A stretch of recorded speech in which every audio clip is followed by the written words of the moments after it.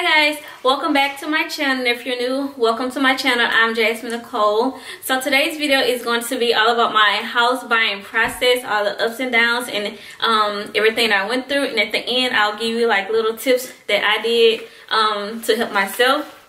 So this video was requested by one of my new subbies. So hey new subby, and I also want to give a huge shout out to all of my new subbies, because like y'all just showed up and showed out. I did not expect to get that many views from my little house tour, but I'm super duper blessed and super duper excited to have you all. So yeah, and then on this journey to furnishing my house, so that's gonna be pretty much fun and a task itself. So just welcome to my channel, and also if you like have any requests or have any further questions, you can just drop them down in the comment section below and I'll be happy to answer them. So without further ado, let's get started into the video. Okay, first, this is like my first time actually sitting down and recording in this new house, and it feels really good. I'm super duper excited. But yeah, and if you see me looking down, I do have my notes right here so I can have all the facts. Okay, so yeah, so let's get started. So I started this process. Well, I've been wanting to purchase a home for about 3 years now. So this dream of like buying a home, like it's like a 3-year-old dream. So back in 2017, I was you know, living an apartment life, and I had my daughter, and also like I believe it was like June or July, I actually moved out of that apartment. I had just graduated from college, and I had moved out of that apartment, and I ended up moving back in with my parents. I was in a relationship at the time, and it just was not working out. And then the job that I had at that time, I just could not afford to, you know, purchase a home and then just live by myself. So I just decided I made the executive decision to go move back with my parents. So that's what Mackenzie and I did for about 2.5 years, 3 years. You ask my mom, she told me it's like 5 years, girl. Just over exaggerating. It was not 5 years. But yeah, it was like over 2 years that I had been staying with my parents, and I just told myself that I was not going back into an apartment because I'm an introvert and I like to be secluded and by myself. I don't like to hear like different noise. Of course, when you're in a house, you have neighbors as well, but they're not so close together to where you can literally hear them sneeze. You can hear them going up and down the stairs. You can hear them upstairs like running. It was just too much. And then you don't have to worry about like them like smoking, and you can smell it, and it was just too much. So I just told myself I am not going back into an apartment. I need to figure out a way for me to get a house. So that had always been in my mind, but I knew that I had to get like a better paying job if I wanted to do anything. So for that year, for the remaining of 2017 to like almost the end of 2018. Well, no, for the remainder of 2017 to like the beginning of 2018, I just focused on like getting a better paying job and getting my finances in order. So here's when the house buying process actually started. It started back in 2018. It actually started in November of 2018. So when you're buying a house, of course, you know, credit is very important. And I knew my credit was not in a place where I'll be able to purchase a home. So, and then it's like a misconception that you have to have like the perfect credit score or anything. You do not by any means have to have like a perfect credit score, but my credit score just was nowhere near where I wanted it to be or where it could be to get a house. So I knew I had to focus on it. So when I knew I wanted to get a house, of course Instagram is like the go-to for resources. So I ran across my realtor. Her name is, well, she's the credit score queen. So she's very popular out here in Louisiana, and I think she helps people all over. Like she's the GOAT for real. So she's her business is the credit score queen. So what she does, she helps you from credit to closing, literally from fixing your credit to the closing table, right? So she helped me with that. I reached out to her, scheduled my appointment, and we did like a credit audit, and she looked at all my credit report. credit things that was on my credit report. And then we set up, she will set up like a plan for you to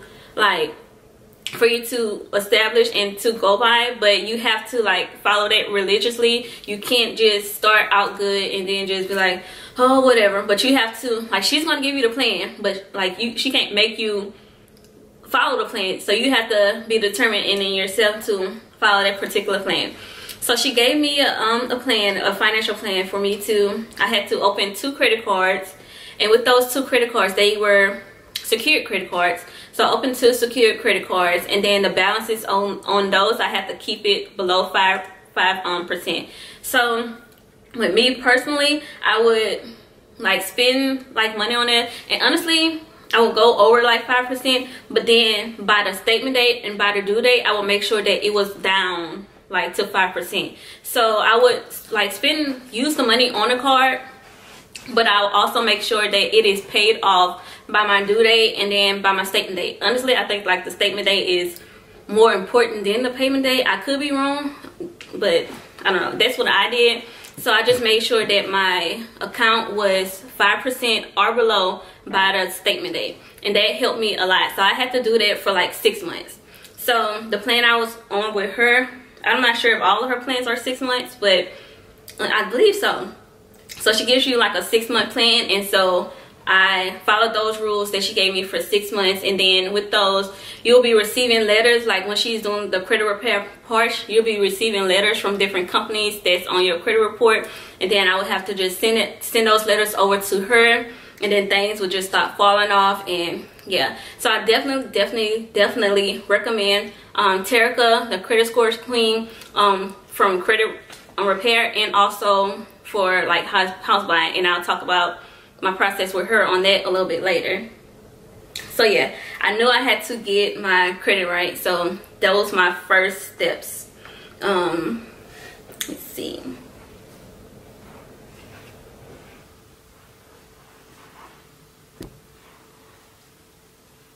Okay, so after those 6 months, so I started in November, so my 6 months were up, I want to say like June or July 2019. Yeah, I want to say it was up like June, July 2019. And so when that's up, then you move over to the actual house buying process. So that I had to wait until the following year, which was this year, because my W-2, of course, when you're buying a W-2, you have to have your most two recent W-2s. And so my 2017, yeah, my 2017 W-2 was not like up to par because I had been working at a job that wasn't paying too much. So of course that would have knocked my like my income off, and I wouldn't be able to get like a, you know, a type of house that I wanted. So I had to wait for the following year for I was on my job for at least my current job for at least 2 years, so I can use that W-2. So that's why I have to wait. So after the 6 months was over, I still have to wait like some more months because I had switched jobs, and you have to be on your job for at least 2 years. So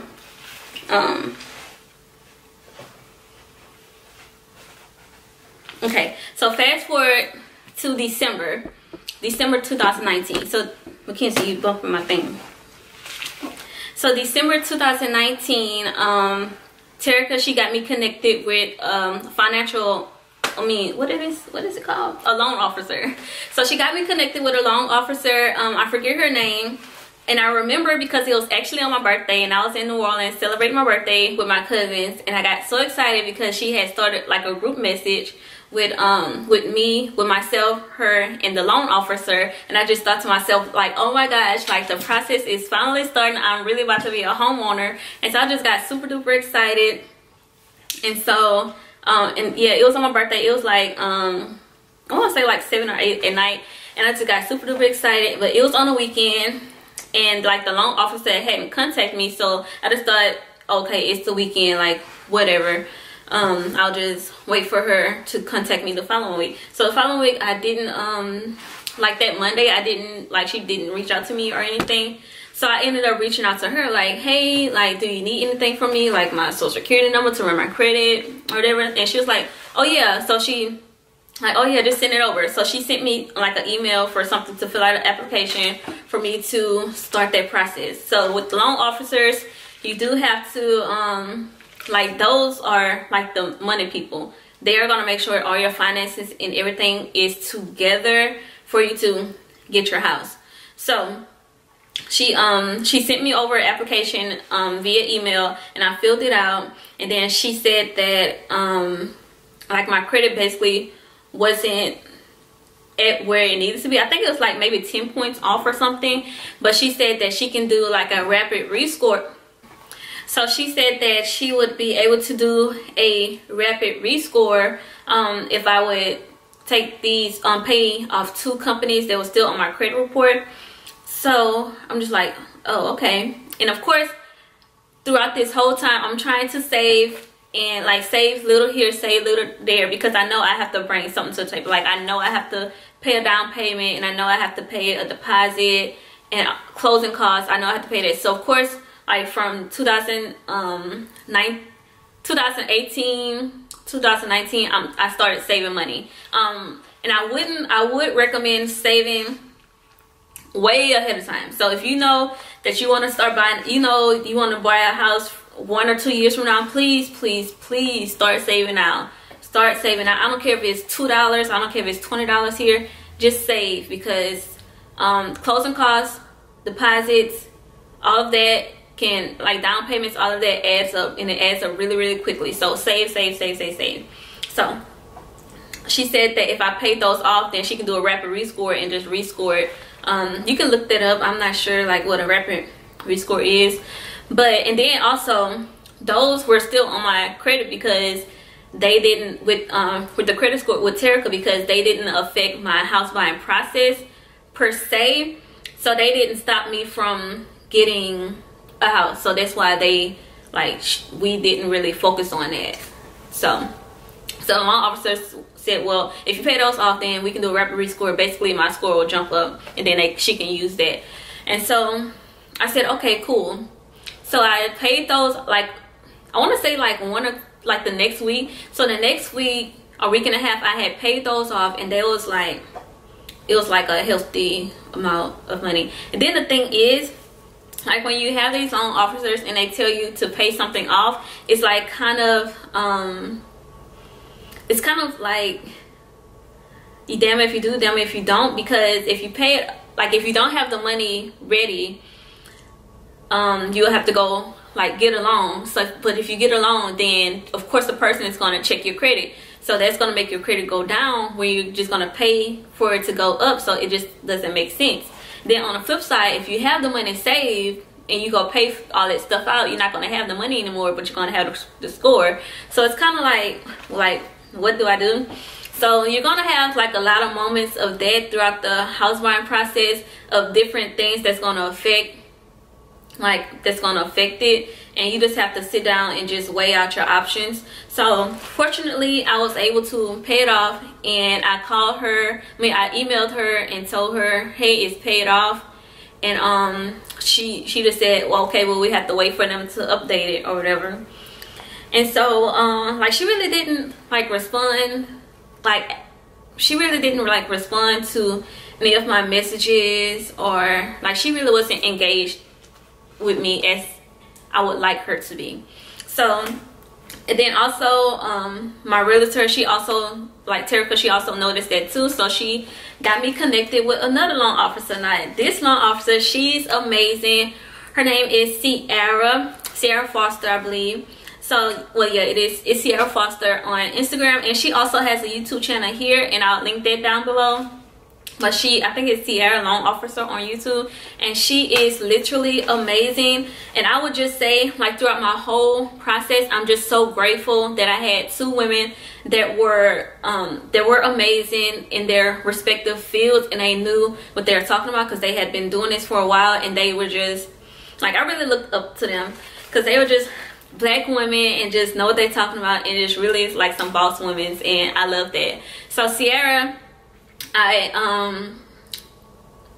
Terica, she gave me the information for her, so I ended up doing a application for I want to say like 30 days after I had paid off my, like, the 2 things that the first loan officer told me to pay off. So about 30 days after that, I ended up contacting the new loan officer that Terica got me in contact with.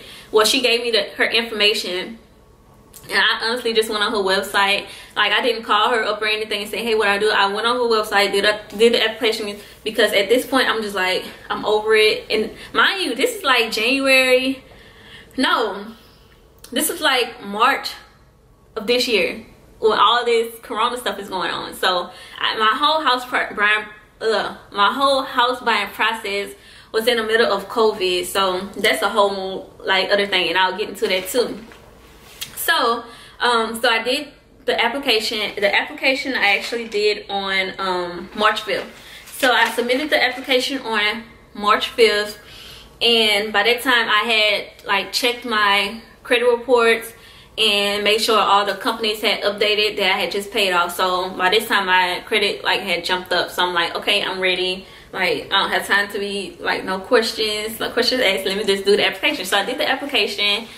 And when you do the application for the loan officers, that's when everything, like the ball gets to rolling, because they're going to ask for bank statements. They're going to ask for check stubs. They're going to ask for what else? Oh, your job history, your proof of income, and what else do they ask for? I think that's about, well, they ask for a whole bunch of stuff. And so I got all of that submitted to her, and then she on March 13th the application was marked completed. And also on March 13th I got a pre-approval. So the pre-approval is what you want before you even go looking for a home, right? So I got the pre-approval on the 13th, and I'm not sure what day I went looking for the house. I'm not sure, but anyway, the pre-approval. Okay, so your pre-approval is basically the loan officer or the mortgage company or whoever that's gonna finance your house for you is basically telling you that you are pre-approved for this certain amount. And so that's like gold in the real estate community, because when you go look for a house and they're going to ask, oh, do you have your pre-approval or whatever. So once you have your pre-approval, they're like the house sellers or the builders, they're going to take you seriously, because they know that you're just not looking willy-nilly. They know that you actually put in work and took some steps to actually go get like a pre-approval. So I got the pre-approval on the 13th. So I'm not sure, I think it was like on the 15th or something, I don't know, that I went looking for a house. So I went looking for my house, and I knew I wanted to be on the outskirts. I didn't want to be like in the city, but so I knew I wanted to be on outskirts, but I didn't particularly know where I wanted to be. So, and honestly, with my job, I work from home, so I can literally work anywhere in the United States. I mean, work anywhere as long as it's in the United States. So like I could literally go anywhere. So it wasn't like I had to be close to a certain like job or whatever. So my next thing was a school district. So I wanted to get like the best school district, because I do have a 5-year-old daughter, Mackenzie. So my realtor, she helped me with that. She's like, well, this particular community has a great school district, and they also give you a lot of bang for your buck. So I'm like, okay, cool, because you know I'm a single mom, so I'm just working off my single income. So I can't be like, you know, I can't be like, you know, expensive house. But yeah, she just got me the most bang for my buck. Okay, so yes, wait, where am I going with this? I get sidetracked there, I'm sorry, y'all. Okay, so I went searching for the house. Well, after I got my pre-approval, Terica, she texted me. She said, we got the because when you're in the process, you're going to get emails from everyone, so everyone's going to be connected to the emails together. So of course she got the pre-approval email as well. So she texted me saying hey, and then we talked a little bit, and she said, well, this district. And then I started to look for houses in the place, in the parish I'm in now. And so I sent her some new existing homes, and then so I ended up sending her like the houses that I was looking at in the in the area. And then I basically sent them to her, and then she basically did her magic and made sure